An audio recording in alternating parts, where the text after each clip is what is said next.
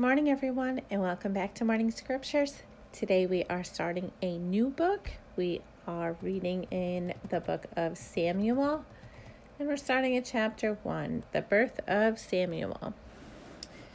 There was a certain man of Ramathaim Sophim of the hill country of Ephraim, whose name was Elkanah, the son of Jeroham, son of Elihu, son of Tohu, son of Zuph, an Ephrathite.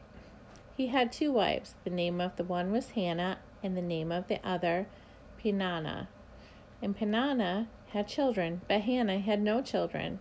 Now this man used to go up year by year from his city to worship and to sacrifice the Lord of hosts at Shiloh, where the 2 sons of Eli, Hophni and Phinehas, were priests of the Lord.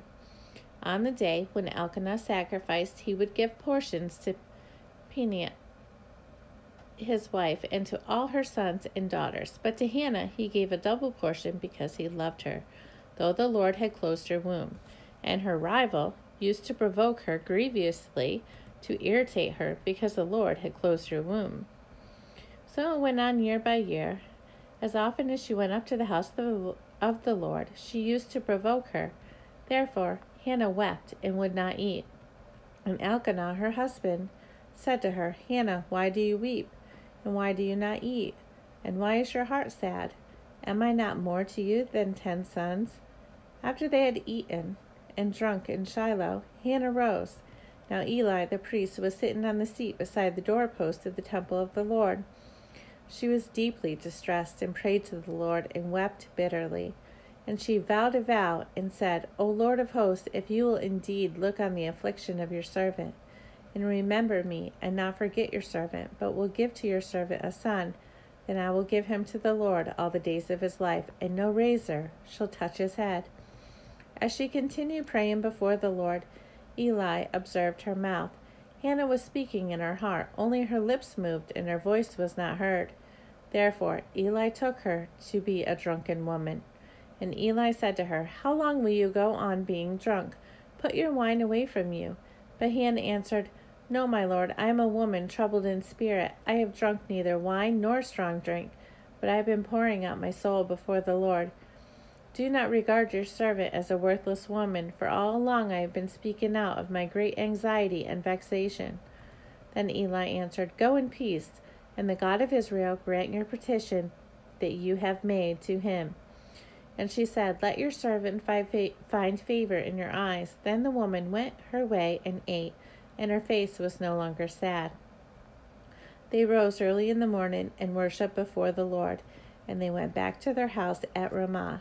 And Elkanah knew Hannah his wife, and the Lord remembered her. And in due time Hannah conceived and bore a son, and she called his name Samuel, for she said, I have asked for him from the Lord. The man Elkanah and all his house went up to offer to the Lord the yearly sacrifice and to pay his vow. But Hannah did not go up, for she said to her husband, As soon as the child is weaned, I will bring him, so that he may appear in the presence of the Lord and dwell there forever. Elkanah, her husband, said to her, Do what seems best to you. Wait until you have weaned him. Only may the Lord establish his word. So the woman remained and nursed her son until she weaned him. And when she had weaned him, she took him up with her, along with a 3-year-old bull, an ephah of flour, and a skin of wine, and she brought him to the house of the Lord at Shiloh, and the child was young. Then they slaughtered the bull, and they brought the child to Eli. And she said, O my lord, as you live, my lord, I am the woman who is standing here in your presence praying to the Lord. For this child I prayed, and the Lord has granted me my petition that I made to him. Therefore I have lent him to the Lord. As long as he lives, he is lent to the Lord, and he worshipped the Lord there. Chapter 2, Hannah's Prayer. And Hannah prayed and said, My heart exalts in the Lord. My strength is exalted in the Lord. My mouth derides my enemies, because I rejoice in your salvation. There is none holy like the Lord. There is none beside you. There is no rock like our God. Talk no more so very proudly. Let not arrogance come from your mouth. For the Lord is a God of knowledge, and by him actions are weighed. The bows of the mighty are broken, but the feeble find on strength. Those who were full have hired themselves out for bread, but those who were hungry have ceased to hunger. The barren have borne 7, but she who has many children is forlorn.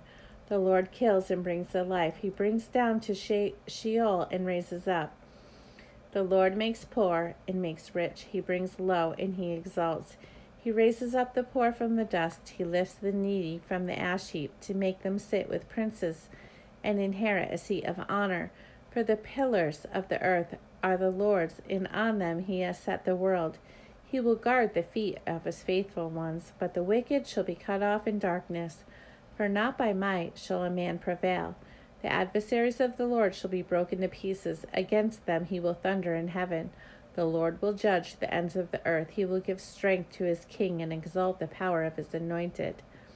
Then Elkanah went home to Ramah, and the boy ministered to the Lord in the presence of Eli the priest. Now the sons of Eli were worthless men. They did not know the Lord. The custom of the priests with the people was that when any man offered sacrifice, the priest's servant would come while the meat was boiling with a 3-pronged fork in his hand, and he would thrust it into the pan or kettle or cauldron or pot. All of the fork brought up, the priest would take for himself. This is what they did at Shiloh to all the Israelites who came there. Moreover, before the fat was burned, the priest's servant would come and say to the man who was sacrificing, "Give meat for the priest to roast, for he will not accept boiled meat from you, but only raw." And if the man said to him, "Let them burn the fat first, and then take as much as you wish," he would say, "No, you must give it now, and if not, I will take it by force." Thus, the sin of the young men was very great in the sight of the Lord, for the men treated the offering of the Lord with contempt. Samuel was ministering before the Lord, a boy clothed with a linen ephod, and his mother used to make for him a little robe and take it to him each year when she went up with her husband to offer the yearly sacrifice.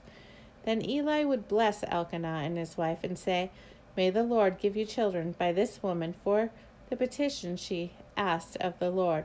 So then they would return to their home. Indeed, the Lord visited Hannah, and she conceived and bore 3 sons and 2 daughters. And the young man Samuel grew in the presence of the Lord. Now Eli was very old, and he kept hearing all that his sons were doing to all Israel, and how they lay with the women who were serving at the entrance of the tent of meeting. And he said to them, "Why do you do such things? For I hear of your evil dealings from all the people. Now, my sons, it is no good report that I hear the people of the Lord spreading abroad. If someone sins against a man, God will mediate for him. But if someone sins against the Lord, who can intercede for him?" But they would not listen to the voice of their father, for it was the will of the Lord to put them to death. Now the young man Samuel continued to grow, both in stature and in favor with the Lord and also with man. And there came a man of God to Eli and said to him, "Thus the Lord has said, Did I indeed reveal myself to the house of your father when they were in Egypt, subject to the house of Pharaoh? Did I choose them out of all the tribes of Israel to be my priests, to go up to my altar, to burn incense, to wear an ephod before me? I gave to the house of your father all my offerings by fire from the people of Israel. Why then do you scorn my sacrifices and my offerings that I commanded, and honor your sons above me by fattening yourselves on the choicest parts of every offering of my people Israel? Therefore the Lord God of Israel declares, I promise that your house and the house of your father should go in and out before me forever. But now the Lord declares, Far be it from me, for those who honor me I will honor, and those who despise me shall be lightly esteemed. Behold, the days are coming when I will cut off your strength and the strength of your father's house, so that there will not be an old man in your house. Then in distress you will look with envious eye on all the prosperity that shall be bestowed on Israel, and there shall not be an old man in your house forever. The only one of you whom I shall not cut off from my altar shall be spared to weep his eyes out, to grieve his heart, and all the descendants of your house shall die by the sword of men.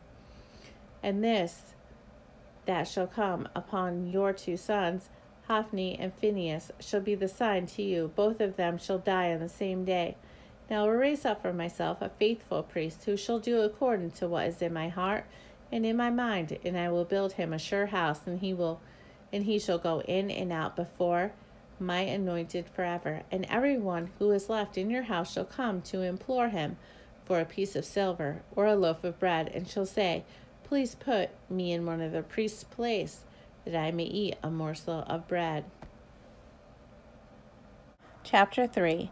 Now the young man Samuel was ministering to the Lord under Eli, and the word of the Lord was rare in those days. There was no frequent vision.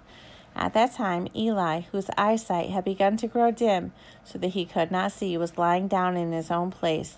The lamp of God had not yet gone out, and Samuel was lying down in the temple of the Lord, where the ark of God was. Then the Lord called Samuel, and he said, Here I am, and ran to Eli and said, Here I am, for you called me? But he said, I did not call. Lie down again. So he went and lay down. And the Lord called again, Samuel. And Samuel arose and went to Eli and said, Here I am, for you called me. But he said, I did not call, my son. Lie down again. Now Samuel did not yet know the Lord, and the word of the Lord had not yet been revealed to him. And the Lord called Samuel again the third time. And he rose and went to Eli and said, Here I am, for you called me. Then Eli perceived that the Lord was calling the young man. Therefore Eli said to Samuel, Go, lie down, and if he calls you, you shall say, Speak, Lord, for your servant hears. So Samuel went and lay down in his place. And the Lord came and stood, calling, as at other times, Samuel, Samuel. And Samuel said, Speak, for your servant hears. Then the Lord said to Samuel, Behold, I am about to do a thing in Israel, at which the 2 ears of everyone who hears it will tingle. On that day I will fulfill against Eli all that I have spoken concerning his house from beginning to end, and I will declare to him that I am about to punish his house forever for the iniquity that he knew. Because his sons were blaspheming God, and he did not restrain them. Therefore I swear to the house of Eli that the iniquity of Eli's house shall not be atoned for by sacrifice or offering forever. Samuel lay until morning. Then he opened the doors of the house of the Lord, and Samuel was afraid to tell the vision to Eli. But Eli called to Samuel and said, Samuel, my son. And he said, Here I am. And Eli said, What was it that he told you? Do not hide it from me. May God do to you, and more also, if you hide anything from me of all that he told you. So Samuel told him everything, and hid nothing from him. And he said, It is the Lord. Let him do what seems good to him. And Samuel grew, and the Lord was with him, and let none of his words fall to the ground. And all Israel from Dan to Beersheba knew that Samuel was established as a prophet of the Lord. And the Lord appeared again at Shiloh, for the Lord revealed himself to Samuel at Shiloh by the word of the Lord. Okay, everyone, that is the end of Samuel chapter 3. I thank you so much for joining me this morning, and I hope you all have a wonderful and blessed day, and I will see you again soon.